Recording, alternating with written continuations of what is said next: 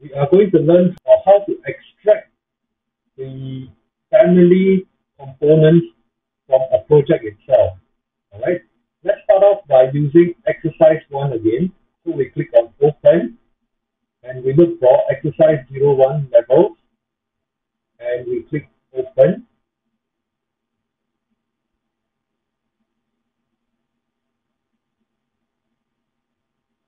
Okay. What makes Revit really useful and incredibly powerful is this whole set of families and libraries inside that we can use very easily. Okay.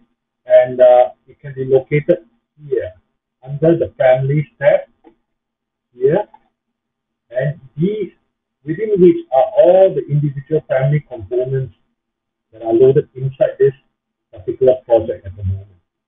All right, and to be able to save them all at once, we can go to File and we can use Save As, and we look for Library. This will save a copy of all loaded families, selected family groups, views to your library.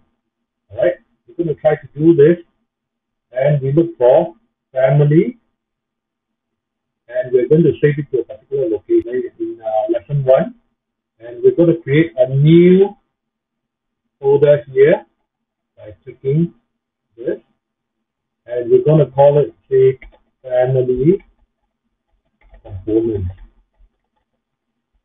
Okay. Once this is done, we can simply say, click on save and save it.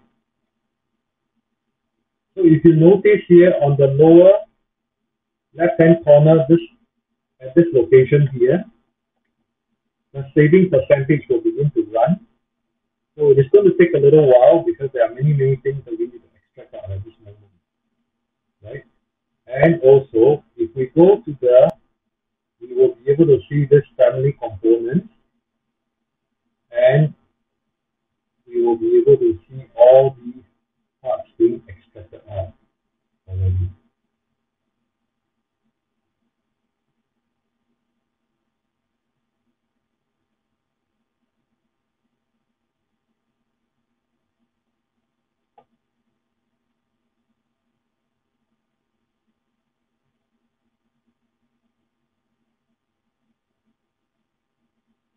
And once completed, we will be able to see now we have a collection of a whole library of components that are being extracted out of the project now.